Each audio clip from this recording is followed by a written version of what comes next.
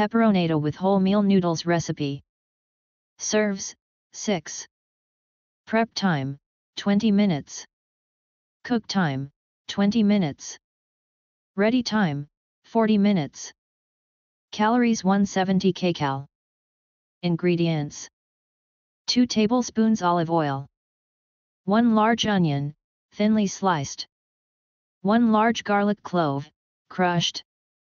2 red peppers, cored, diced, and cut into strips. 2 green peppers, cored, diced, and cut into strips. 375 grams, 12 ounces, tomatoes, skinned, diced and chopped. 1 tablespoon chopped fresh basil. 175 grams, 6 ounces, wholemeal noodles. Salt and pepper.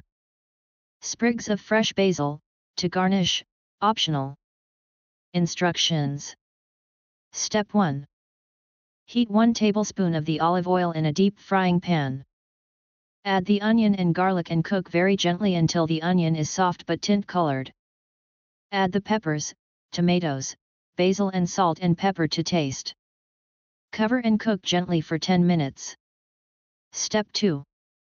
Remove the lid from the pan and cook over fairly high heat until most of the moisture has evaporated.